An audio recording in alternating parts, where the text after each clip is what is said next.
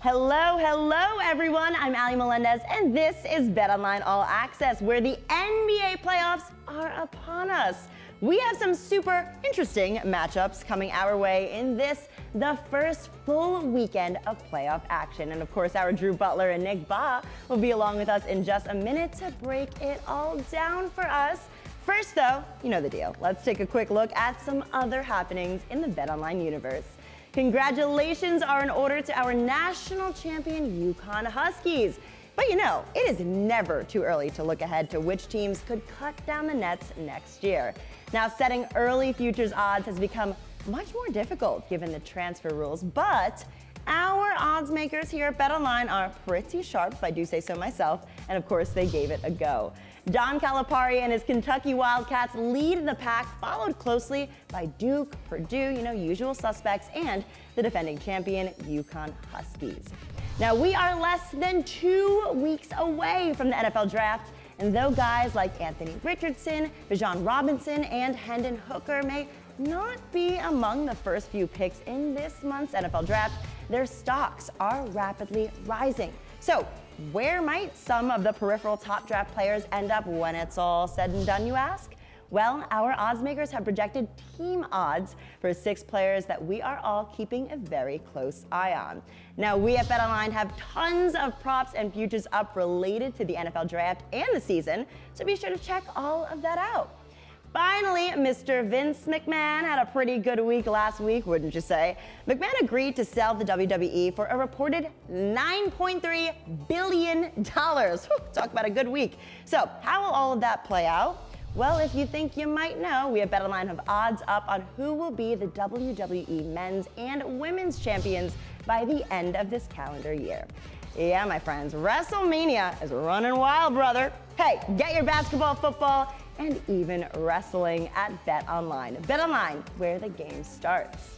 Well, as promised, the first round of the NBA playoffs gets underway this weekend. And here now to break down the action is Drew Butler and Nick Bahe. Welcome, fellas.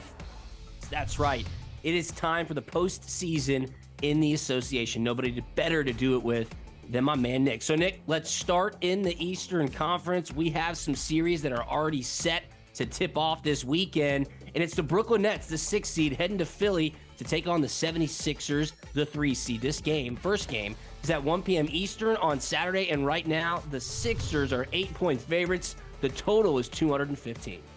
And I like Philly to cover the 8, and I like Philly to roll in this series. The playoffs are about stars.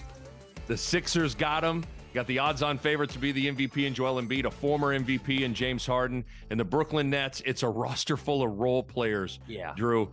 And keep in mind with the Nets, ever since that trade letting KD and Kyrie walk, the Nets are only 14-17 since that point. I think there's a little bit of a misconception. I think everybody thought that the Nets were just going to completely nosedive, that maybe people think the Nets are a little bit better than they actually are. I think they're going to get unveiled pretty good here in this series. I like Philly to roll in game 1 and roll in this series. Yeah, I don't see how you could really make the argument otherwise. I mean, how can Brooklyn guard or limit Joel Embiid? Like you mentioned, the odds-on favorite to win the MVP. He's averaging 33 points per game, more than 10 rebounds per game, and defensively, the Nets are just middle of the road. I think James Harden and Joel Embiid should eat not only in game 1, but all series long. Spencer Dinwiddie, Mikal Bridges, they would need to be extraordinary to win 4 games versus 76ers. So I love Philly in this series. I'm going to lay the 8 in game 1 as well. I don't see any path for Brooklyn to take 4 games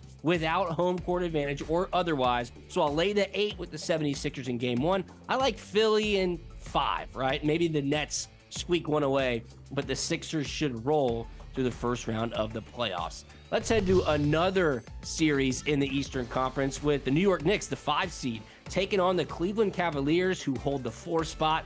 Game 1 is at 6 p.m. Eastern on Saturday, and right now the Cavs are 6-point home favorites. The total here is 214.5.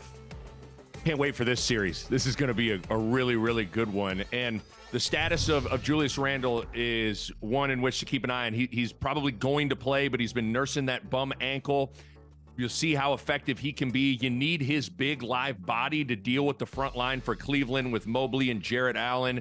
I like the Knicks to cover the 6 points in game one. You got Jalen Brunson, who helped lead the Dallas Mavericks to the Western Conference Finals a year ago. I think Brunson's going to go on the road and play well. I think the Cavs win, and the Cavs win the series. I think this thing's likely going 7 games. Wow. I'll take the Knicks +6 in game one, but I think the Cavs win the series. Yeah, you mentioned that ankle injury that Julius Randle for the New York Knicks is dealing with. It seems like he's going to play, right? It's now or never. And Randle is averaging 25 points per game, 10 boards per game. So he would certainly need to be in the mix for the Knicks to have any chance of not only winning game one, but moving past round one. But on the other side, Donovan Mitchell for the Cleveland Cavaliers, I mean, he has been elite, scoring at least 40 points in each of his last 4 games. But let me give you a name as to who might be the X factor. Middle of the season, this guy was really picking up steam. It's Emmanuel Quickly for the New York Knicks. I mean, a 6th man that can come off the bench and completely change the tune of any game. I love the Knicks +6 in the first game. And get this, Nick, I like the Knicks in 6 in this series. Give me New York. It's time for the Knicks to make a little bit of a postseason run. A lot hangs on that Julius Randle injury, but I think he plays. Watch out for Emmanuel Quickly. So I'll take the Knicks +6 in game one, and I like the Knicks in the series. Like you said, Nick, that is going to be a great series. Let's head to the Western Conference. Here is a fascinating matchup in a first-round series. The Golden State Warriors, who are the 6th seed, who are the defending NBA champions, are taking on the Sacramento Kings. That's right, the Kings, who are the 3 seed. Game one's at 8:30 p.m. Eastern on Saturday. And Nick, this is Sacramento's first playoff appearance in 17 years. The Kings are 1-point favorites in game one. The total, 237.5. And because of that long playoff drought, I wouldn't be surprised to see a little bit of nerves, and the Kings are a little tight in game one. And when you think about the experience factor, obviously Golden State has that in abundance. I mean, they're the reigning champs. They have really been the king of the league for almost a decade now. And so I'm going to take the Warriors +1 in game one. And I also think the Warriors are going to win the series. This thing might go 6 games. I just don't think Sacramento plays good enough defense, Drew.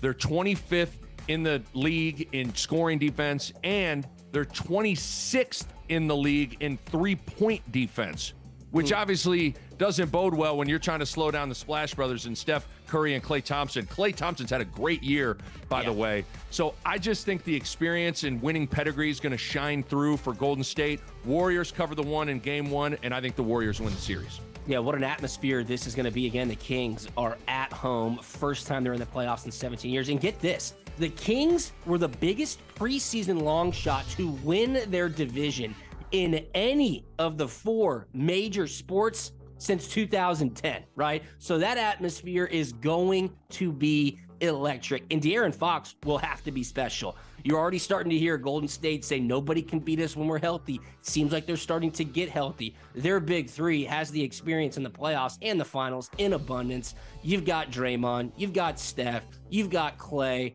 Can the Warriors turn it on in the playoffs? That's the biggest question. Golden State, though, was a horrible 11-30 on the road this season. I love the Kings in game one. Yeah, lay that 1 point. Kings get game one, but then the Warriors turn it on. I like the Warriors to win this series. That's going to be a fun one to watch Saturday night. Staying in the Western Conference, let's head to the series between the Los Angeles Clippers, the 5 seed. They're taking on the Phoenix Suns, who are the 4 seed. This game will be on Sunday for game one. The Suns are 7-point favorites, Nick. The total is 227. 7's a big number, and I'm going to take the 7 points and have the Clippers cover that in game one. But without Paul George, he's going to be out at least at the beginning of this series. I just don't think they're going to have enough firepower to be able to take down Phoenix. Keep in mind, when Kevin Durant has played for Phoenix, they're 8-0. Devin Booker, Chris Paul, Kevin Durant. I mean, are you kidding me? This team, to me, in my eyes, is the favorite to win the NBA title.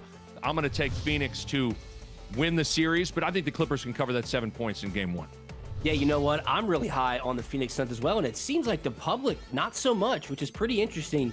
Think about Kevin Durant, 2-time finals MVP, 4th all-time, Nick, in playoff scoring average, 29.4 points per game. It could be the perfect timing for this Kevin Durant acquisition to start taking place for the Phoenix Suns. DeAndre Ayton, Devin Booker, Chris Paul. This is the perfect recipe for the Suns to get across the finish line and possibly hoist the Larry O'Brien trophy. Kawhi, though, for the Clippers, yeah, he's been picking up the pace. Will Paul George be healthy? That's a big question mark. Russell Westbrook has also been playing pretty well. Can he turn it on come playoff time? There is tons of star power in this series. I think this will be the most entertaining series to watch. In game one, though, I'll lay the 7 points with the Suns. I love the Suns to win this series. That right there is my team to watch out for to win it all. It's playoff time in the association, Nick. There's no better place to be than right here at BetOnline. Check out BetOnline for all your latest lines, news, and odds. For Nick Bahe, I'm Drew Butler. Allie, we'll throw it back to you. Awesome. Well, thanks so much, guys. And thank you all for watching. Yeah, it should be a really fun weekend in the association. Well, friends, as always, if you're watching on our YouTube channel, be sure to like, share, and subscribe. And hey, drop us a line. Why not? We'd love to hear from you. Until next time, enjoy all the action this weekend. Bet online, where the game starts.